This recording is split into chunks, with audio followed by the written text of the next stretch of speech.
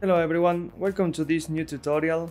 I'm Nerdy Talking, and today I will be showing you how to use the Sprite Mask component to hide or reveal part of a sprite and create really cool looking effects for your games. The first thing that we are going to need are some sprites. For this video I will be using the following sprite pack. If you want to use the same one, I will leave you the link in the description. Once you have your sprites, the next thing that we need is a sprite mask. So let's create an empty game object. I will name it Sprite Mask. And now inside of this new game object, let's add a new component and look for Sprite Mask. As we can see, this component requires a sprite, so let me grab one.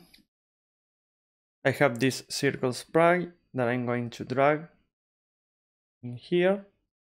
Now we have this orange circle that is basically our sprite mask, and the only thing that I have to do is to tell the other sprites how they are going to react with the sprite mask.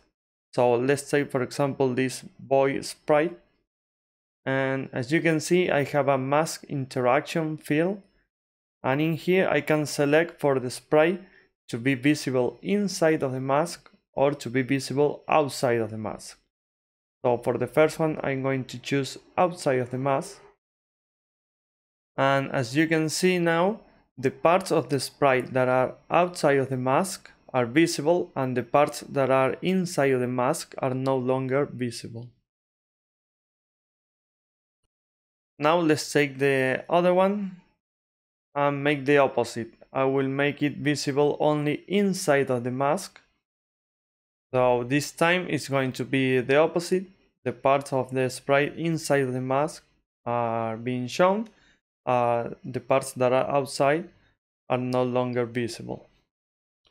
I will do the same with the other sprite, with the girl.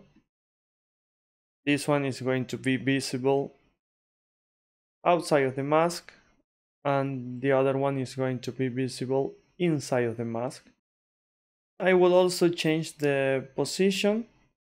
So basically I have one sprite on top of the other one, and I will do the same one with the demon.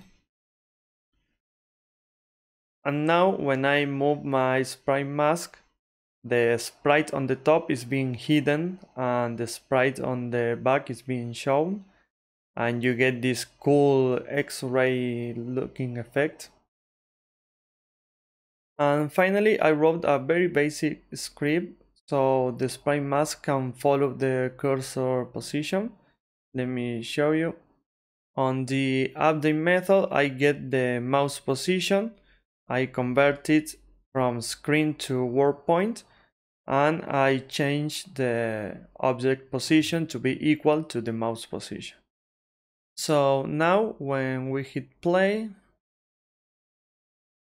I see that the sprite mask is following the cursor, and we get this cool X-ray looking effect. And that's the basic concept of a sprite mask. You can now start playing with the shapes and the sprites and create your own cool looking game effects. I will leave you 2 extra examples of things you can do with sprite masks. In this first one I use a sprite mask to alter between day and night. Here I have the same effect but with a different background. And this one, I don't know how to call it, but it looks really sick.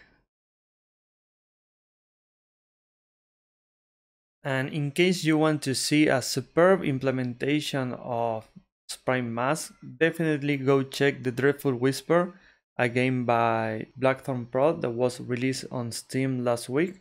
I will leave you a link in the description because it is one of the coolest implementations that I've seen of this technique.